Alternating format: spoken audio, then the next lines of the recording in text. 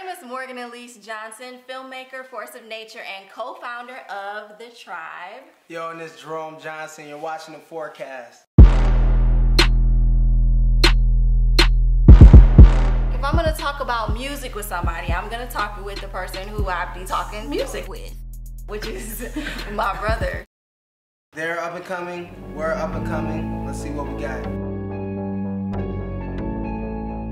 First up, Valee. Valee. The name kind of confuses me, player. Walked out Gucci, then crossed the street.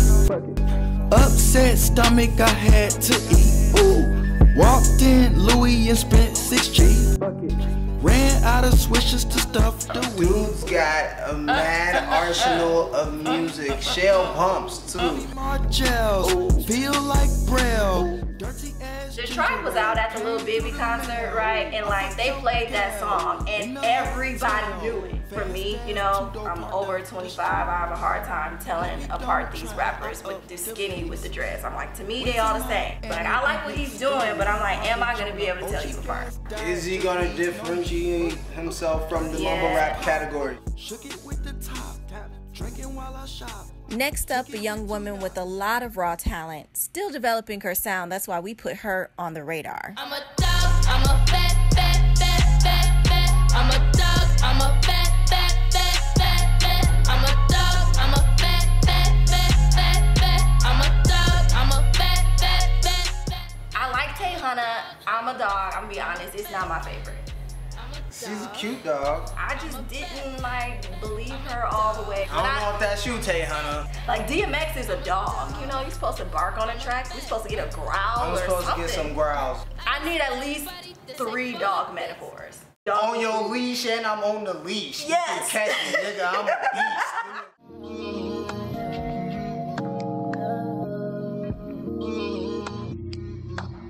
At first sight, I knew this be some other shit. She's so creative and unique. Her style is more scattered around there. I think she's still finding herself. I like her song Rain. I was really digging Rain that. was hot. It was like serving me some Rihanna, yeah, I said it type of vibe. I think y'all should go check out Tae Hunna. T-A-E Hunna. And now we bring you the Forecast feature artist, Julian Love.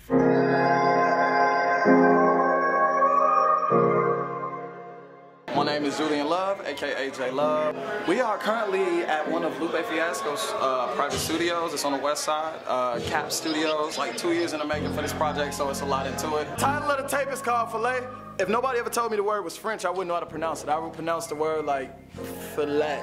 But that's what I want people to do. I want them to feel it. I want them to feel my music. I hop in the whip and turn on my radio and all I hear him talk is do. You watch your people die vain in the loop on the news like it's hula hoop. Every other song is fuck your bitch, shoot 'em up, do these drugs, they thought that shit is cool. Man, this city bad enough on this song you talking tough, cause you thought that shit was cool. Whoa, this is when I hit the kill switch, middle fingers to that drill shit. I'm excited about Julian Love. Yeah, we got 14 tracks on here. What's your favorite track on the album? My favorite track is Interlude Behavior because it's like slow and sexy and then I be feeling myself and then he breaks out into like a juke beat and I'm like, yes, like. Dude's a dope MC too. Yeah. You know, it's not enough to be grinding, like you gotta have dope stuff. You gotta be talented. Dope. He wrote everything and you can tell because he's like telling personal stories. If you like Kanye, if you like Chance, he's giving you all the classic Chicago with a little bit of the hardcore. It must be that brown skin and them thick hips, flat stomach and them juicy lips. Black queen, if I ever seen one, Lord knows you came. I want to talk about Crazy though. Dope vibe, kind of gives me a pre-2010, 2008 Valee feel. I think you said it's already got on the radio. play. Like yeah. shout out to DJ Mile High who's been playing it on the radio. Out of 4 lightning bolts for this, I'd probably say 3.